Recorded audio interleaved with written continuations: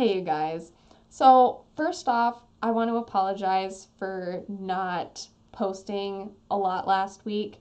I was on a work trip and I left Tuesday afternoon. I thought maybe I would be able to get one more video in before I left. I did not, as you could see. And then I also thought maybe in my downtime I could get a video in. I had no downtime. So I apologize. This week should be more of a solid schedule, given that nothing crazy happens and everything. So we should be good.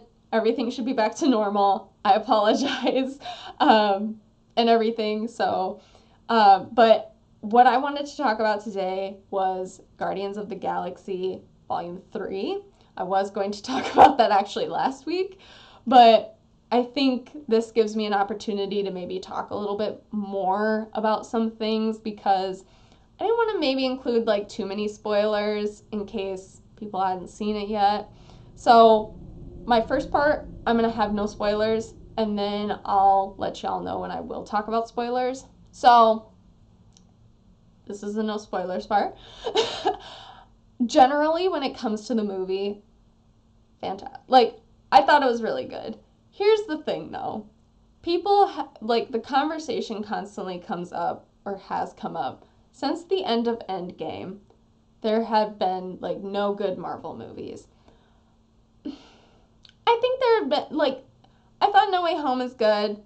I thought, Wakanda Forever was good.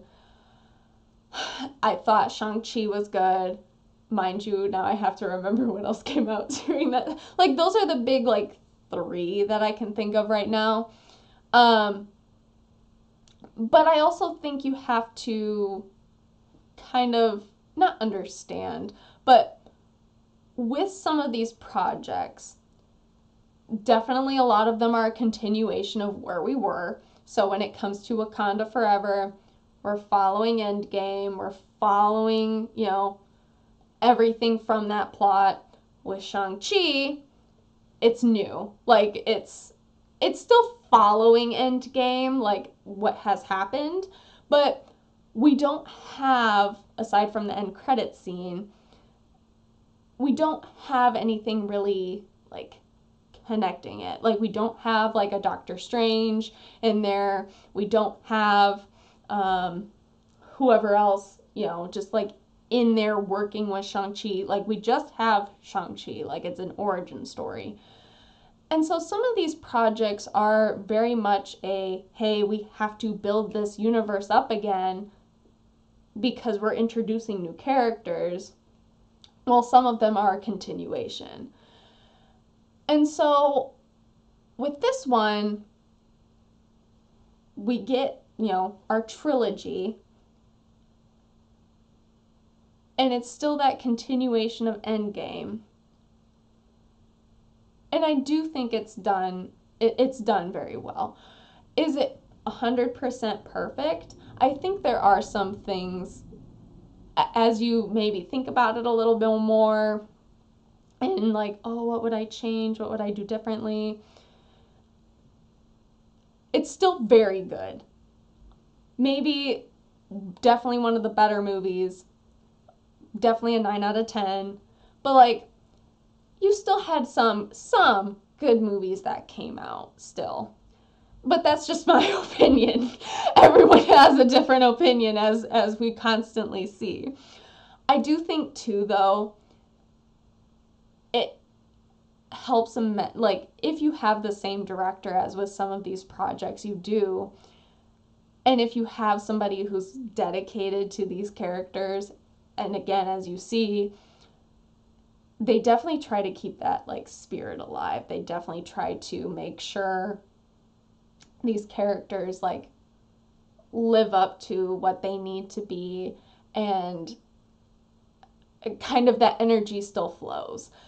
In this case, James Gunn, I think, and again, this can be said for any of them, Black Panther has had the same team and everything, so you can see it there as well.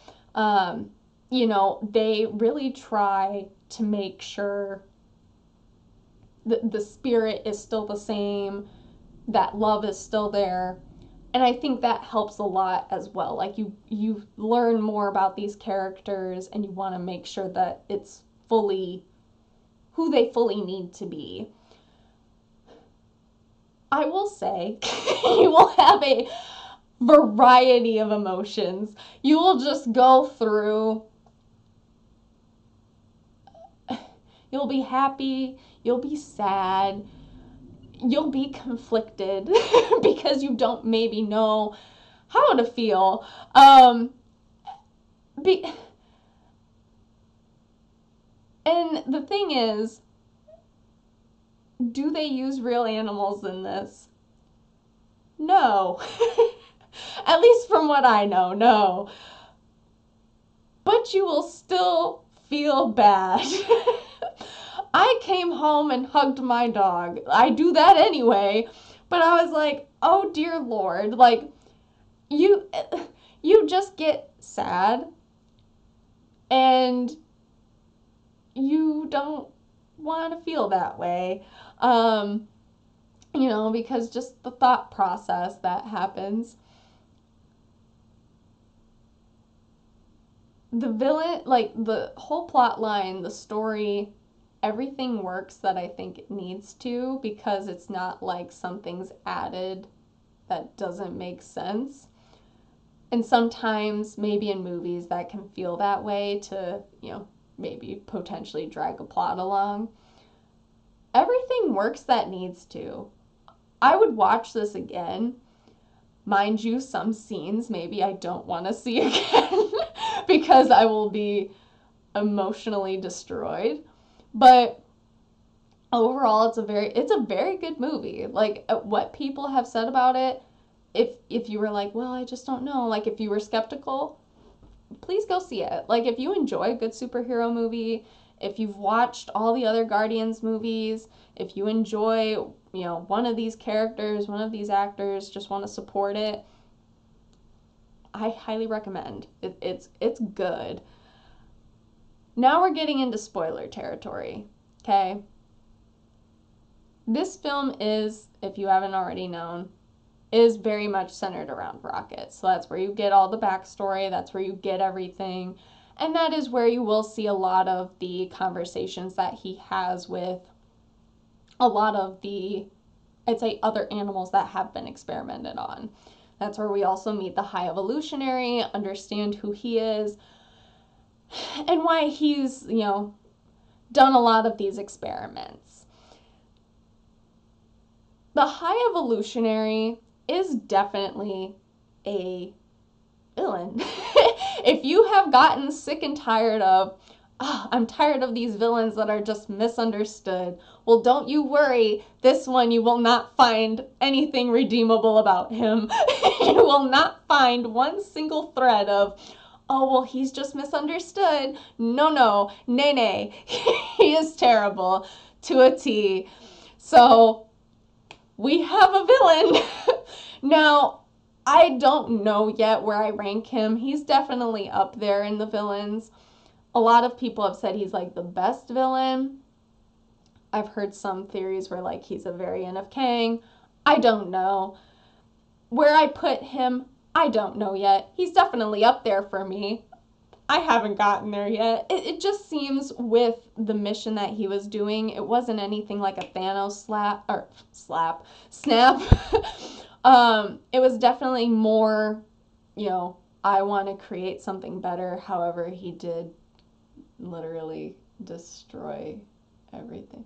I don't know. We'll figure it out. We'll get there when we get there. What the other things I really enjoyed about this, you really see Nebula and Rocket, like not their like relationship, like they get together, but I think a lot of people forget they did not get snapped. So they had 5 years to really like connect and, grow closer. And I think we see that in this film where, there's a scene where it's like Rocket calls for Nebula, and she's like, oh my god, Rocket, like, oh my god, she doesn't say it like that, but she's like, yeah, Rocket, I'm here, And I think that's something that some of us maybe forget, or we didn't think about. And so it's good to see it here. I love Mantis and Drax's friendship. It's everything to me. I loved 100% Gamora not going with the Guardians. And that might be a hot take for some people, but let's be honest. This isn't the same Gamora. This Gamora is different. this is not the same Gamora the Guardians knew. That Gamora is gone, and now we have this Gamora. And I think there's definitely that understanding at the end where it's, hey, I understand you, you understand me, but they know, she's not going to be on the team.